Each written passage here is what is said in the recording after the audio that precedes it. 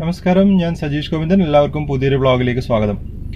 അപ്പോൾ ഇന്നത്തെ വ്ളോഗിൽ നിങ്ങളോട് പറയുന്നത് എന്താണെന്ന് വെച്ച് കഴിഞ്ഞാൽ, സാധാരണ ആളുകൾക്ക് മീൻസ് ഡ്രൈവിങ് പഠിച്ചു വരുന്ന ആളുകൾക്ക് വണ്ടി ഓടിക്കൊണ്ടിരിക്കുന്ന സമയത്ത് വണ്ടി ഏത് ഗിയറിലാണെന്ന് ചിലപ്പോൾ കൺഫ്യൂഷൻ ഉണ്ടാവാറുണ്ട്.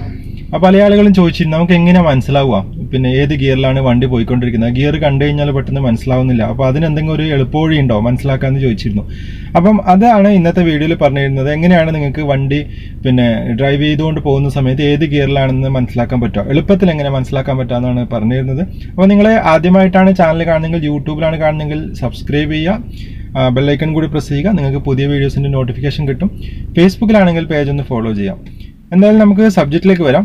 പിന്നെ നമ്മൾ ഡ്രൈവ് ചെയ്യുന്ന സമയത്ത് ഗിയറിന്റെ പൊസിഷൻ അത് വളരെ ഇമ്പോർട്ടൻ്റ് ആയിട്ട് നമ്മൾ മനസ്സിലാക്കേണ്ടതുണ്ട്. ഏത് ഗിയറിലാണ് നമുക്ക് നല്ലൊരു ബോധ്യം ഉണ്ടാവണം വണ്ടി പോകുന്ന സമയത്ത്. തുടക്കക്കാരെ സംബന്ധിച്ച് മാത്രമേ ഇതൊരു കൺഫ്യൂഷൻ ഉണ്ടാവും. എക്സ്പീരിയൻസ് ഉള്ളവർക്ക് ഇതൊരു പ്രശ്നമായിരിക്കില്ല.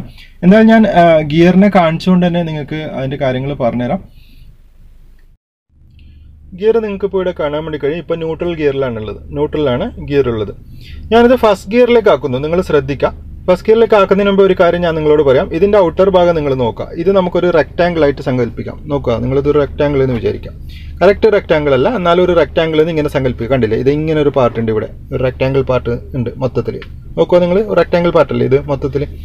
അങ്ങനെ നിങ്ങൾ സങ്കല്പിക്കുക. അതിനുശേഷം നമ്മൾ ഫസ്റ്റ് ഗിയറിലേക്ക് ഇടുന്നു. ഫസ്റ്റ് ഗിയറിലേക്ക് ഇടാൻ വേണ്ടിയിട്ട് എന്താ ചെയ്യുക? ദാ ഇങ്ങോട്ട് ഇങ്ങനെ ഇടത് ഭാഗത്തേക്ക് അടുപ്പിച്ചിട്ട് ദാ ഇങ്ങനെ മുകളിലോട്ട് ഇടുന്നു. അപ്പോൾ ഫസ്റ്റ് ഗിയർ ആയിട്ടുണ്ട് വണ്ടി. ശരിയല്ലേ?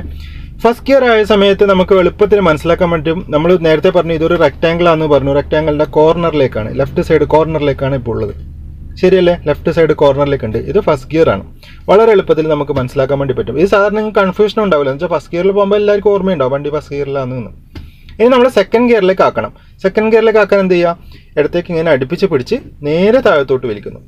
ഇപ്പോൾ സെക്കൻഡ് ഗിയറിലാണ്. ഇത് കണ്ടാൽ വളരെ എളുപ്പത്തിൽ മനസ്സിലാക്കാൻ നിങ്ങൾ നോക്കുക. ഞാൻ നേരത്തെ പറഞ്ഞു ഇതൊരു റെക്ടാംഗിൾ ആയിട്ട് സങ്കല്പിക്കണം എന്ന് പറഞ്ഞു. ഇതിന്റെ ലെഫ്റ്റ് സൈഡ് താഴത്തെ കോർണർ ആണെന്നുണ്ടെങ്കിൽ എന്താ പറയുക, നമുക്ക് സെക്കൻഡ് ഗിയർ ആണെന്ന് പറയാം. മുകളിലത്തെ കോർണർ, ലെഫ്റ്റ് സൈഡ് മുകളിലത്തെ കോർണർ ആണെന്നുണ്ടെങ്കിൽ ഫസ്റ്റ് ഗിയർ, താഴത്തെ കോർണർ ആണെന്നുണ്ടെങ്കിൽ സെക്കൻഡ് ഗിയർ. വളരെ എളുപ്പത്തിൽ നിങ്ങൾക്ക് മനസ്സിലായി. ഇനി തേർഡ് ഗിയർ ആക്കാൻ നമ്മൾ എന്താ ചെയ്യേണ്ടത്? സിമ്പിൾ ആയിട്ട് മുകളിലോട്ട് പ്രസ് ചെയ്യാണ് ചെയ്യുന്നത്. കണ്ടില്ലേ, ഇപ്പോൾ തേർഡ് ഗിയർ ആയി. തേർഡ് ഗിയർ നിങ്ങൾക്ക് കണ്ട എളുപ്പത്തിൽ മനസ്സിലാവും. എന്താ വെച്ചാൽ ചെറുതായിട്ട് ഇങ്ങനെ ഒരു ചെരിവ് ഉണ്ടാവും.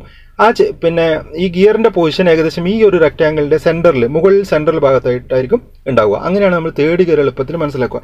ചെറിയൊരു ചെരിവ് ഇങ്ങനെ ഉണ്ടാവും. കണ്ടില്ലേ, ഇങ്ങനെ ഒരു ചെറിയൊരു ചെരിവ് ഇങ്ങനെയുണ്ട്. അതേപോലെ തന്നെ ഇത് രണ്ട് കോർണറിലും അല്ല, അതിന് പകരം സെന്റർ പൊസിഷനിലായിട്ടാണ് ഉണ്ടാവുക. മുകളിലത്തെ ഈ ഒരു റെക്ടാംഗിളിന്റെ മുകളിലത്തെ ഭാഗത്ത് അടുപ്പിച്ചിട്ടാണ് ഉണ്ടാവുക. നോക്കുക നിങ്ങൾ, സെന്റർ പൊസിഷനിൽ. നമ്മൾ കോർണർ ആകുമ്പോൾ ഇങ്ങോട്ടാണ് ഉണ്ടാവുക, ഇങ്ങോട്ടല്ല ഉള്ളത്, ഇങ്ങനെയല്ല ഉള്ളത്. ഇങ്ങനെ ആകുമ്പോൾ ഫസ്റ്റ് ഗിയർ ആണ്. ഇത് സെന്റർ പൊസിഷനിലാണ് ഉള്ളത്. മുകളിലോട്ട് ചെറിയൊരു ചെരിവ് ഉണ്ടാവും. മുകളിലോട്ട് ചെറുതായിട്ടൊന്ന് ചെരിഞ്ഞിട്ട് നമ്മളിതാ തേർഡ് ഗിയറിൽ.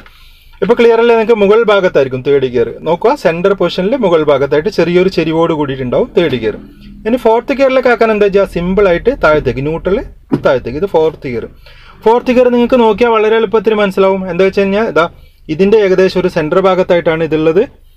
താഴത്തോട്ട് ചെറിയൊരു ചെരിഞ്ഞിട്ടാണ് ഉണ്ടാവുക. താഴെ ഭാഗത്ത് ഇങ്ങനെ ഒരു ചെരിഞ്ഞിട്ടാണ് ഫോർത്ത് ഗിയർ ഉണ്ടാവുക. ഈ ഒരു കോർണർ അല്ല, നിങ്ങൾക്ക് മനസ്സിലാവും. ഈ ഒരു കോർണറിലേക്കാണ് ഇങ്ങനെയാണെന്നുള്ളതെങ്കിൽ നമുക്ക് മനസ്സിലാവും സെക്കൻഡ് ഗിയറിലാണെന്ന്. ഇത് സെന്ററിലാണുള്ളത്. സെന്ററിൽ ഉണ്ടാകുമ്പോൾ നമുക്ക് എന്താ പറയാൻ പറ്റുക? അത് ഫോർത്ത് ഗിയർ ആണെന്ന് പറയാൻ വേണ്ടി പറ്റും. ക്ലിയർ അല്ലേ നിങ്ങൾക്ക്? നേരെ മുകളിലോട്ടാക്കി കഴിഞ്ഞാൽ തേർഡ്. അപ്പോൾ തേർഡും ഫോർത്തും എന്ന് പറയുന്നത് ഇതിന്റെ ഈ ഒരു നമ്മളൊരു റെക്ടാംഗിൾ സങ്കല്പിച്ചിരുന്നു, അതിന്റെ പിന്നെ സെന്ററിലായിട്ടാണ് വരിക. സെന്ററിൽ താഴെയാണെങ്കിൽ ഫോർത്ത് ആയിരിക്കും, ഈ ഒരു പൊസിഷൻ ആണെങ്കിൽ ഫോർത്ത് ആയിരിക്കും, നേരെ മുകളിലാണെന്നുണ്ടെങ്കിൽ തേർഡ് ആയിരിക്കും. അപ്പോൾ നിങ്ങൾക്ക് വളരെ എളുപ്പത്തിൽ മനസ്സിലാക്കാൻ വേണ്ടി പറ്റും. നോക്കുക, ഫസ്റ്റ് ഗിയറിന്റെ പൊസിഷൻ ഇതും തമ്മിൽ വ്യത്യാസങ്ങൾ നോക്കൂ. ഫസ്റ്റ് ഗിയർ എന്ന് പറഞ്ഞാൽ ഇത് ഇങ്ങോട്ടുള്ളത്, ഇങ്ങോട്ട് ചെരിഞ്ഞിട്ടുള്ളത്. കണ്ടില്ലേ, ഇങ്ങോട്ടേക്ക് ഈ ഒരു കോർണറിലേക്കാണ് ഉള്ളത്. പക്ഷേ നമ്മൾ തേർഡ് ഗിയർ ആക്കുമ്പോൾ എങ്ങനെയാണ് ഉണ്ടാവുക? നോക്കുക നിങ്ങൾ, തേർഡ് ഗിയർ കണ്ടില്ലേ, തേർഡ് ഗിയർ നേരെ സ്ട്രൈറ്റ് ആയിട്ടാണ് ഉണ്ടാവുക, ചെരിഞ്ഞിട്ടല്ല ഉണ്ടാവുക, നേരെ സ്ട്രൈറ്റ് ആയിട്ടാണ്. സ്ട്രൈറ്റ് മീൻസ് ഇതാ ഈ ഒരു റെക്ടാംഗിളിന്റെ സെന്ററിൽ ഇങ്ങനെ ചെറിയൊരു ചെരിവോട് കൂടിയിട്ടുണ്ടാവും. ഇങ്ങനെ കോർണറിലേക്കല്ല, ഇങ്ങനെ മുകളിലേക്കാണ് ചെറിയൊരു ചെരിവ് ഉണ്ടാവുക. ഇപ്പൊ നിങ്ങൾക്ക് തേർഡും ഫോർത്തും മനസ്സിലായി. ഞാനിപ്പോൾ ന്യൂട്രൽ ഗിയറിലിട്ടുണ്ട്. ഇനി ഫിഫ്ത്ത് മനസ്സിലാവാൻ വളരെ എളുപ്പമാണ്. ഫിഫ്ത്ത് എങ്ങനെ ചെയ്യുക? ഇങ്ങോട്ടേക്ക് അടുപ്പിക്കുക, വലതു ഭാഗത്തേക്ക് അടുപ്പിക്കുക, മുകളിലേക്ക് ആക്കുക. നോക്കുക, ഈ ഒരു കോർണറിലേക്കാണ് ഉള്ളതെങ്കിൽ അത് ഫിഫ്ത്ത് ഗിയർ ആയിരിക്കും. ഇത് കണ്ടുപിടിക്കാൻ വളരെ എളുപ്പമാണ്.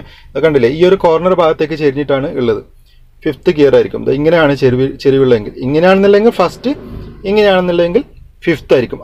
ഇനിയിപ്പം ന്യൂട്രലാക്കി വീണ്ടും ഞാൻ. ഇനിയിപ്പോൾ റിവേഴ്സ് ആക്കുന്നു. റിവേഴ്സ് ആക്കാൻ എന്താ ചെയ്യുക?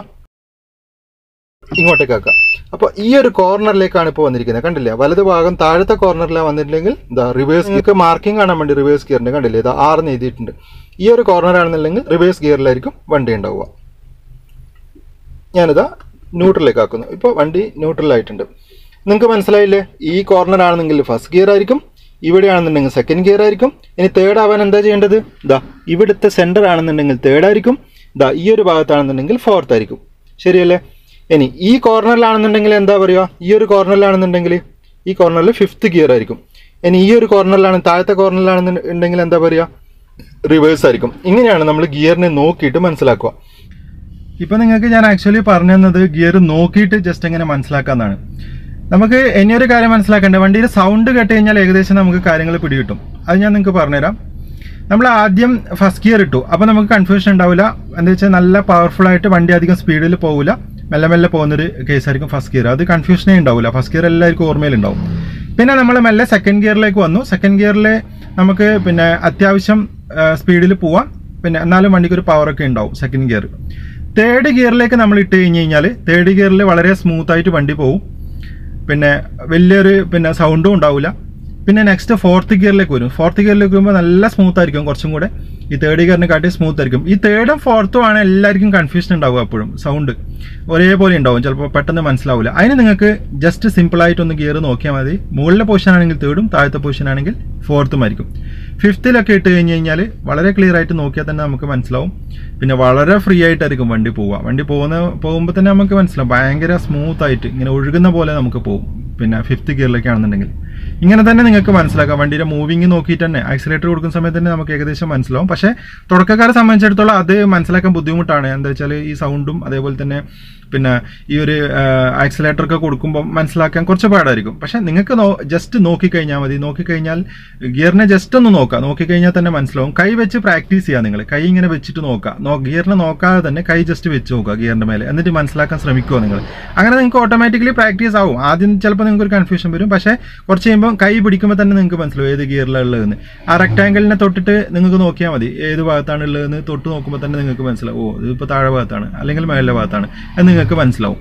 അപ്പം അത് നിങ്ങൾക്ക് പ്രാക്ടീസ് ആക്കാം. അതിനു മുമ്പേ ജസ്റ്റ് ഒന്ന് നോക്കിക്കഴിഞ്ഞാൽ നമുക്ക് മനസ്സിലാവുന്ന മെത്തേഡാണ് ഞാനിപ്പോൾ പറഞ്ഞത്. ഇനി ഒരു കാര്യം നിങ്ങളോട് സൂചിപ്പിക്കാനുള്ളത് എന്താണെന്ന് വെച്ച് കഴിഞ്ഞാൽ, നമ്മൾ ഡ്രൈവിങ്ങിൻ്റെ ഇടയിൽ ഒരു കാരണവശാലും ഗിയറിനെ നോക്കി സമയം കളയരുത്. ഗിയറിനെ നോക്കുന്ന സമയത്ത് എന്തെങ്കിലും പിന്നെ മുമ്പിൽ ഒബ്ജക്റ്റ് ഉണ്ടോ എന്ന് നമുക്ക് പെട്ടെന്ന് മനസ്സിലാവില്ല. അപ്പോൾ ഡ്രൈവിങ്ങിൻ്റെ കോൺസെൻട്രേഷൻ ഒരിക്കലും പോകാൻ വേണ്ടി പാടില്ല. ഗിയറിനെ നോക്കി കുറേ സമയം പിന്നെ ഏതാണെന്ന് ഇങ്ങനെ നോക്കി നിൽക്കുന്ന ആ ഒരു അവസ്ഥ വരരുത്. നമ്മൾ ഗിയർ ഒറ്റ സെക്കൻഡിന് ജസ്റ്റ് ഒന്ന് നോക്കുമ്പോഴേക്ക് തന്നെ നമുക്ക് മനസ്സിലാവണം. അതുപോലെ നിങ്ങൾ ആദ്യം പ്രാക്ടീസ് ചെയ്യുക. പ്രാക്ടീസ് ചെയ്തതിന് ശേഷം മാത്രം ഡ്രൈവ് ചെയ്യാൻ വേണ്ടി തുടങ്ങുക. അല്ലാതെ നിങ്ങൾ ഡ്രൈവിങ്ങിൻ്റെ ഇടയിൽ പിന്നെ കുറേ സമയം ഗിയറിനെ നോക്കി മനസ്സിലാക്കുക, ആ സമയത്ത് വണ്ടി എവിടെയെങ്കിലും പോയിട്ടുണ്ടാവും. അപ്പോൾ അത് വളരെയധികം ശ്രദ്ധിക്കണം. ഗിയറിനെ ഒരിക്കലും നോക്കി ചെയ്യരുത്. നോക്കാതെ നിങ്ങൾ ഗിയർ പ്രാക്ടീസ് ചെയ്യണം. പക്ഷെ എന്തെങ്കിലും ഈ പറഞ്ഞ പോലെ ഗിയറിൻ്റെ കേസിൽ ഒരു കൺഫ്യൂഷൻ ഉണ്ടെങ്കിൽ ജസ്റ്റ് ഒന്ന് നോക്കുക, പിന്നെ മനസ്സിലാക്കുക. അത്രേ ചെയ്യാൻ വേണ്ടി പാടുള്ളൂ. ആ സമയത്ത് വണ്ടി കറക്റ്റായിട്ട് നിങ്ങളുടെ കയ്യിൽ കൺട്രോളിലായിരിക്കണം. ക്ലിയർ ആയെന്ന് വിചാരിക്കുന്നു. എന്തെങ്കിലും സംശയങ്ങളുണ്ടെങ്കിൽ നിങ്ങൾ ചോദിച്ചോളൂ, ഞാൻ പറഞ്ഞുതരാം. എന്തായാലും നമുക്ക് മറ്റു ടിപ്സുമായിട്ട് വീണ്ടും കണ്ടുമുട്ടാം. അതുവരെ ഇവിടെ പറയുന്നു ഞാൻ സജീഷ് ഗോവിന്ദൻ. താങ്ക്